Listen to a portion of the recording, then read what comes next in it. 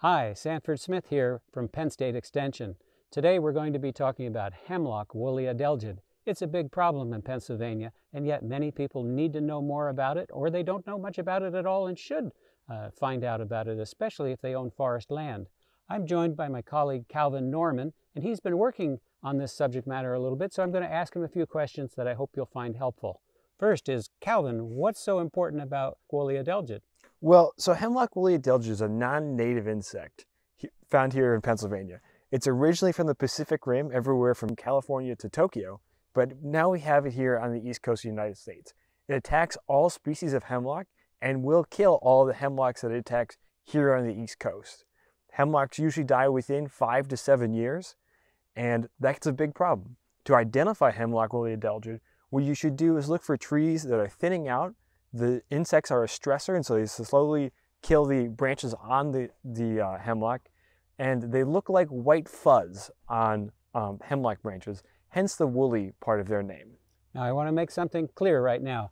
This is not Wooly Adelgid back here. This is actually snow on this hemlock, and this branch is fairly healthy over here, but these branches are dead right here. Okay, and eventually this takes over the whole tree, doesn't it? Yes. Yeah. This tree is clearly attacked, and it will die from Hemlock Wooly Adelgid if we don't do something. Okay, so Calvin, people have been working on this problem for a while. What are some of the solutions they've come up with or attempts to solve the problem? Well, so dealing with Hemlock Wooly Adelgid is very difficult because we have so many hemlocks and they're so important to our ecosystem that it's tough to, treat every single tree out there.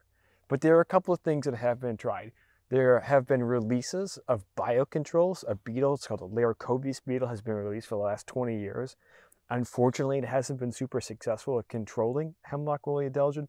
There are trials of a couple of other insects that are native to the Pacific Rim that could help control Hemlock Wooly Adelgid, but those insects haven't been released outside of a test scale yet. Okay. So what we have to do right now are use chemicals. So the best chemicals that we can use to control Hemlock Wooly Adelgid are 2 insecticides, imidacloprid and dinotefuran.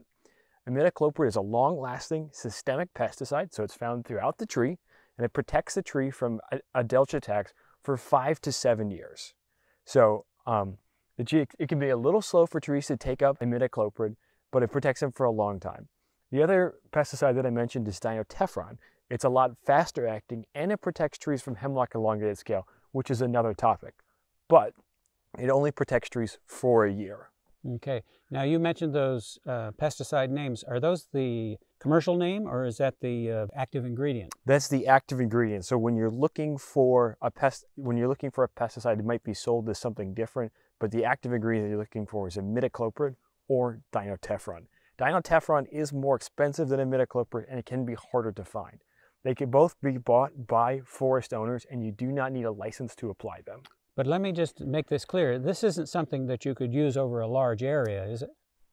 It would be very expensive, and it would be difficult to do over a large area. Also, imidacloprid has a per acre maximum that you can apply, so it's unlikely that you're going to be able to treat an entire forest and protect it for a long time. The best thing the forest owners can do is to protect trees that are important and meaningful to them, or important and meaningful to the habitat, and then kind of think about what the future of their forest is going to look like without hemlock.